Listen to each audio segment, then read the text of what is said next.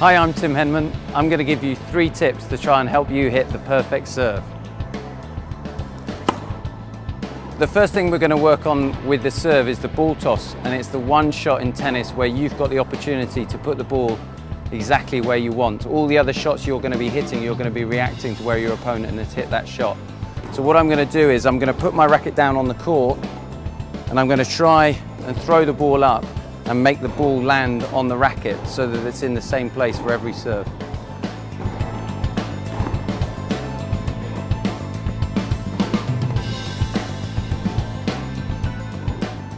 I think most players that play the game would like to serve a little bit faster, get a little bit more power into their serve, and the way that you can really do that is by using your legs.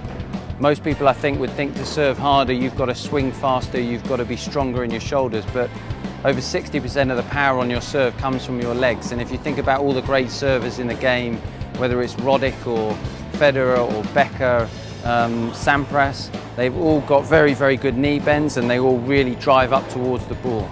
The more acceleration you can get up from your legs going up into the ball, the faster you're going to serve.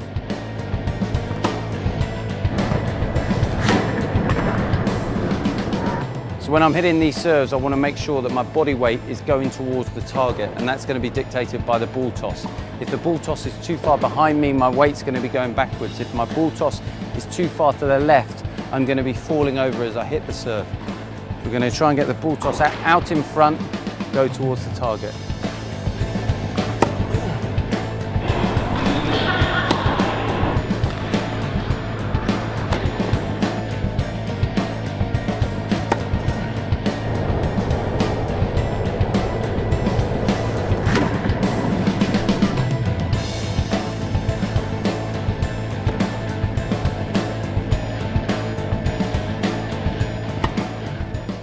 I hope those tips have helped improve your serve, so keep practicing.